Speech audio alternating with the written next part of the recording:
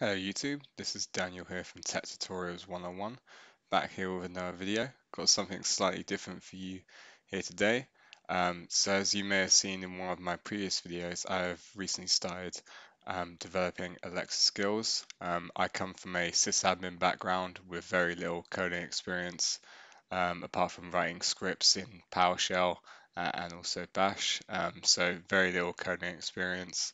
I've recently started working on Alexa skills using Node.js as a bit of a hobby on the side, just to keep me busy in these tough times.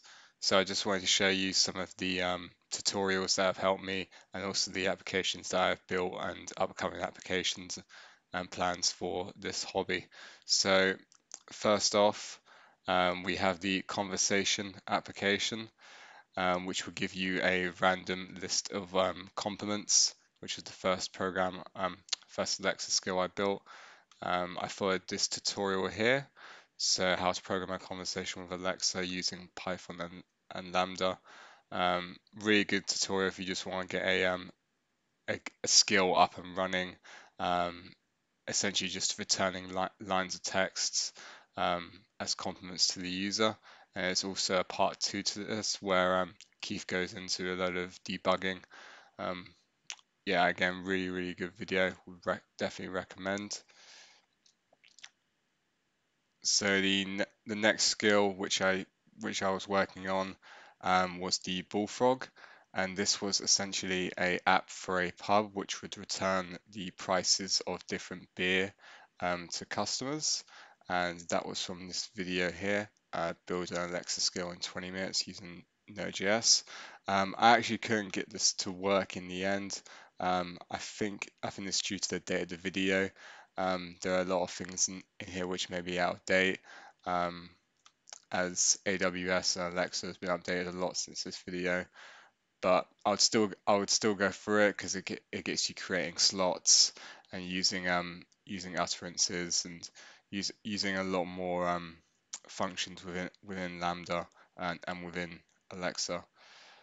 So the next application which I created, bit more coding involved in this one. So with coin test, essentially this will go off and get the price of Bitcoin. So only one coin. This was pretty much my first app, which I worked on myself through this YouTube channel here. This has been one of the greatest resources for Alexa and Node.js information. So that's the Dabble Lab. I'll put them in the description. He has great videos on setting up your coding environment, building apps using DynamoDB, using APIs. Loads and loads of great tutorials on here. He also has his own website where he hosts skill templates on, so you can go and download a template for using DynamoDB and then refactor it to your own application. So definitely check this out. I'll put the links in the description. So if we come in here to test,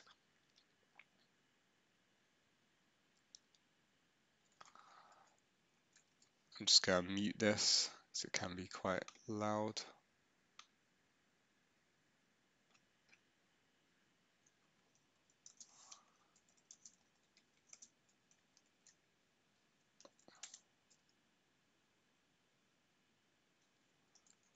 Okay, so it's just giving a boilerplate response there. So please give me the price. Okay, so that's returning the price of Bitcoin. I didn't actually add in coin slots or any slots into this application. So I I just add in please give me the price, and then it returns the price here. So if we go into the Lambda code for this application, so coin price,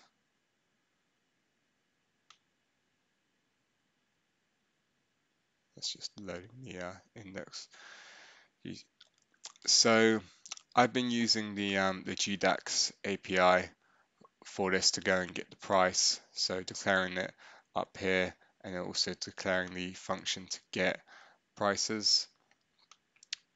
So created the function um, public client.getProduct ticker, and now I've just placed the ticker of BTC USD in there, and then I've got the request handler down here which actually launches that function and then outputs the price.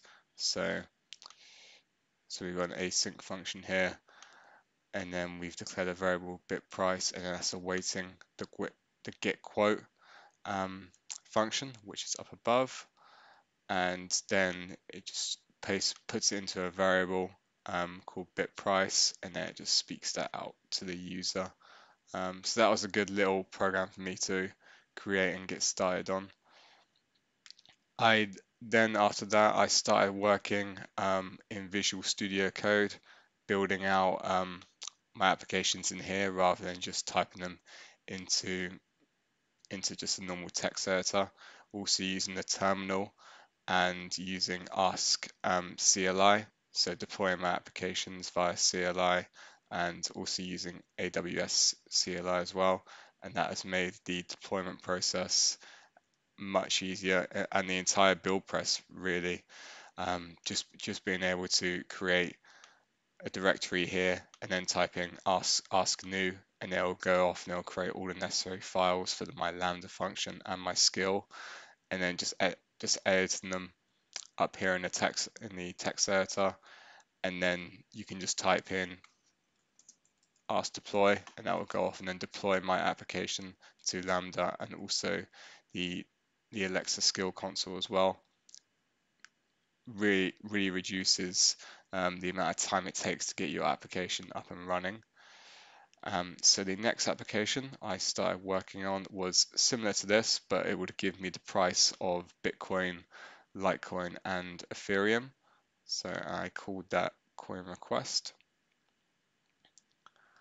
So this is the first one here where I actually put in some slot types as well. So I've got the coin slot type, and I've just given it some samples there. So Ethereum, Litecoin, and Bitcoin. And I've also added some synonyms as well, so the user can say different ways of saying the coin, and the application will still work. So if we come into test,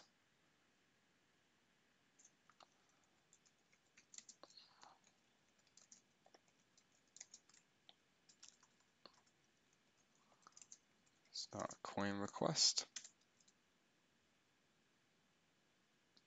Okay, there we go. Please give me the price of Litecoin. So that's returned the price. And then we're just going to start it again and ask it for the price of Bitcoin.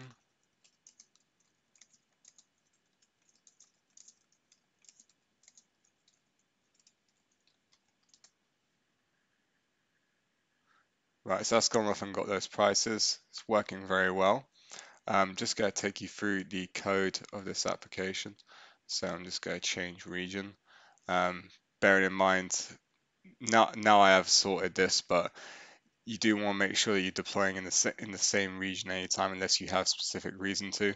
Otherwise, you can end up losing some applications and not knowing where they are. So it's important to set that in your AWS configuration, so that the region is always the same. So just go and click on the Lambda function here.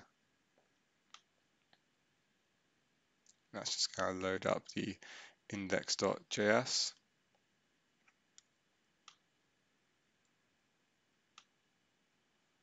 So again, just creating that function up here, but first off, declared a variable for ticker, and then just put in a little, just a dummy text here, so for ticker name, and then this function here will go off and get the ticker. We'll go and get the price for the ticker, and then resolve that as bit price, which is right here. So that's the variable. We then go down to the request handler. So we've got here price intent handler, we've got the function. So first off, declaring a variable for coin log, and that is the slot that the user provides the application. So it would be providing the the name of the coin, which is Litecoin. So that is the coin log, so it logs that request of Litecoin. Then we've got a console.log, which will log price request, space, and then coin log, so the name of the coin. I then create a little function to change the name of the coin to the actual ticker. So if coin log equals Bitcoin, change it to the ticker. Same for Litecoin and Ethereum. And then we've just logged ticket is space ticker. So ticket is and then etc or it's ETH-USD. Then we've got the variable here, bit price, which is just going to await the get quote function, which is at the top, which will actually go and get the price. And then we just have console.log price retrieved is the price plus the price there. No, sorry, that's price retrieved plus space and then bit price, which it's going to get from get quote, and then it's going to just go ahead and speak it out. I think the biggest benefit to me writing this application was actually utilizing the console.log, as I mentioned in the previous video. So whenever I put a console.log in here throughout this function, throughout the application, it will log how the price request was working and how everything was moving throughout the application, which really aided in troubleshooting. So if I just show you that quickly now, if we go into region where that application is working, and we go into log groups and the coin request app, and then the latest log group, we can see here. So the application has received a price request for Litecoin. It's then converted the Litecoin string into LTC USD, which is the ticker. It's then gone off and retrieved the price of 42.13, and we can see it then spoke that out to the user. And so the next application is developing on this a bit more. It's essentially just adding a DynamoDB instance to this application. So it logs the requests for the user. So every time they make a request for a certain coin, it then logs it into DynamoDB. I've also just added in a read function, which reads it out to the console. This application is still pretty much being worked on. The next step really for it is to read out some of the database output to the user, which is what I'm working on. So I've added two intents here. So we've got the same intent from the last application. So we've got the coin. So what is the price of coin? Give me the price of coin. And then have a database intent, which just says, can you read the database, or please read database, please list database. So if we go into test now,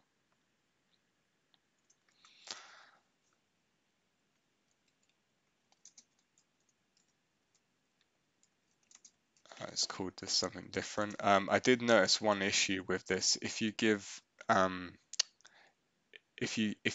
your skills the same invocation name, it actually ends up starting the other application. So at the start, I also called this application coin request, and then it was sending its code or sending its request to this Lambda function rather than the newly created one. And the fix for that, I just started it, just use a new invocation name. So just gonna start this now. So please give me the price of, let's do Bitcoin. Right, so that's gone off and it's got the price of Bitcoin. And then we'll just start it again.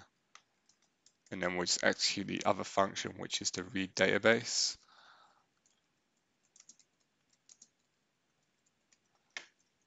Now, at the moment, it's just returning a normal string, just reading database results. But what's happening in the background is it's actually reading my DynamoDB and then pasting the information into the log. So if we go back and I'll show you the code for this.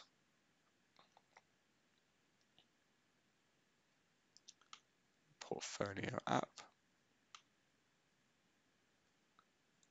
Oh yeah, the zip file is sorry, the function's too large, so I'll just have to show you it on here.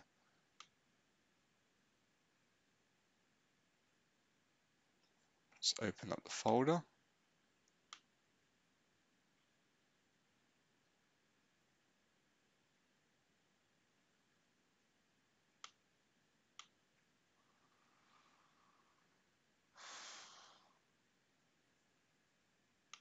Okay, so it's pretty much refactored from the other applications. So still using the GDEX API, declaring the ticker name variable, and going off and getting the price and return that to the user.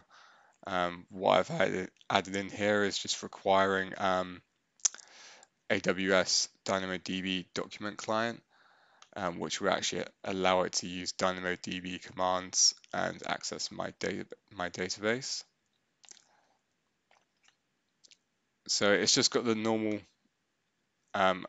application code as before. So we've got speak out bit price, and that's speaking out the price to the user. I then log just this here, log and request DB. We then have our items here, which we want to log to the DB. So we've got our date, got the ticker, which is declared up here, and then the price, which is bit price. We've got our table name, price requests, and then this is the actual function which puts that data into the table, and then that gives us an error if there was an error, or it just console.logs success. And then for the read, I've got another intent here, so database intent, just declaring the variable. We're just declaring the table name here, so the price request table. We're then scanning that table and then logging that data into console.log. So this is still working on this at the moment. Just working on getting this speaking out to the user. So if anyone can give me any tips or point me to any documentation on how I can get this speaking out to the user, that would be great, and I can put this application to bed and move on to my next one. So if I just now go back to the CloudWatch logs for this application, I can show you how it's working. So the Ask Portfolio app and the latest log here. So you can see that price came through as price request Bitcoin. We then have ticker BTC USD. It's then giving us the price. It's then login request to database, and then we've got success.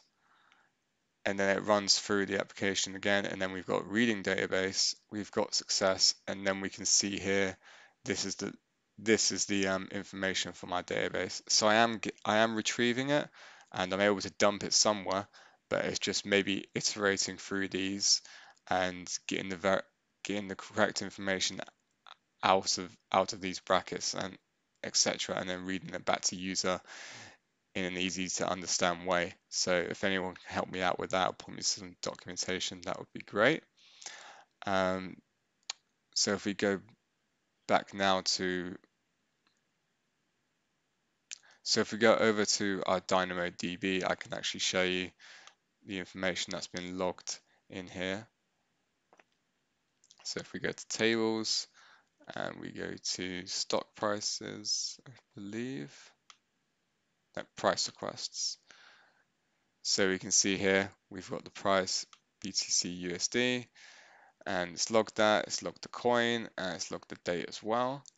So if we go back to the application, we should see that price there. Yes, we do, 8646.46, and we can see that just fine. So the next step for me with the Alexa development is this shopping list app here. So with this app, what I'm looking to do is create a shopping list which the user can add items to using DynamoDB. We also want them to be able to delete items and then read the whole shopping list back to the user. Maybe also utilizing different usernames, so a shopping list for one user and a shopping list for another user, and they can read those items back through the Alexa. The other element to this is a front end, which is just going to list the database and all their shopping lists. So for that, I'm probably going to be utilizing S3 to provide them a link to a HTML page with some JavaScript. And that's how far I've got with Alexa on the whole at the moment. So if you guys have any other ideas for applications or point me to any resources which can help me go further with developing Alexa skills and also learning a bit more about Node.js as well, that would be great. So that is the end of this video. Please like the video and please subscribe.